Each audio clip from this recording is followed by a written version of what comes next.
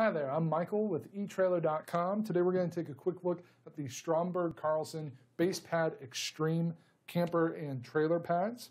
These pads are 7 inches tall, so they are going to give you a great option for stabilizing your parked and leveled RV, or they can be used as a jack stand to support your trailer's tongue weight during storage.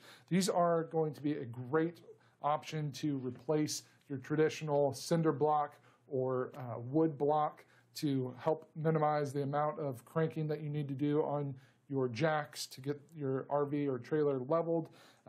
These are going to be much lighter than your cinder blocks. I can lift it up really with just a finger and thumb there, so very easy to lift. They also have these panel finger holes so that you can lift it up and carry it very easy. So great alternative to a cinder block. Plus, these are made of a lightweight polycarbonate, which is like bulletproof glass. So they're going to be very strong, and they're not going to retain water like your wood blocks would, so you don't have to worry about them getting moldy or anything like that. So they are going to be a great option, still giving you that 7 inches of lift, but without some of the difficulties that come with those other options. So these do support, they have a weight capacity of 6,000 pounds each. These can be stacked one to the other, so our height is obviously going to increase from 7 inches to about 12¼ of an inch tall, but our weight capacity is going to decrease from 6,000 pounds to 3,500 pounds. So just something to be mindful of there. You can get a little bit more height, but the weight capacity goes down.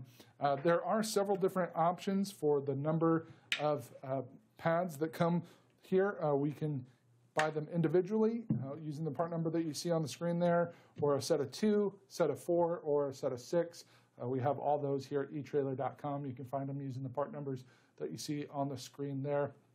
These can also be used with 1 inch or 2 inch thick base pads that will help to make sure that these will be nice and supported on soft surfaces like asphalt or sand, hot asphalt or sand. Those are sold separately, but they will help to make sure that this rigid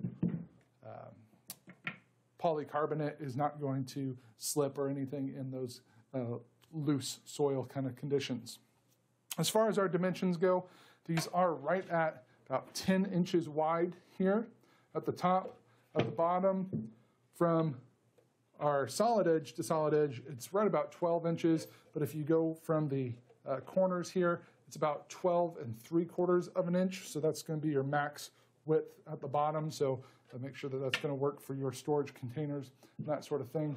And then, of course, they are right at 7 inches, about 7 1/8 of an inch tall. These are made here in the USA, so you can trust they're made to the high quality standards that we've come to know and trust for products that are made here in the US. So I think you'll be very happy with these as an alternative, like I said, to those cinder blocks and wood blocks, just being much lighter weight, less moisture retaining. They'll do a good job for you and hold all that weight so that your RV can be stable while you're parked. So that's going to complete our look for today. Again, I'm Michael with etrailer.com. Thanks for watching.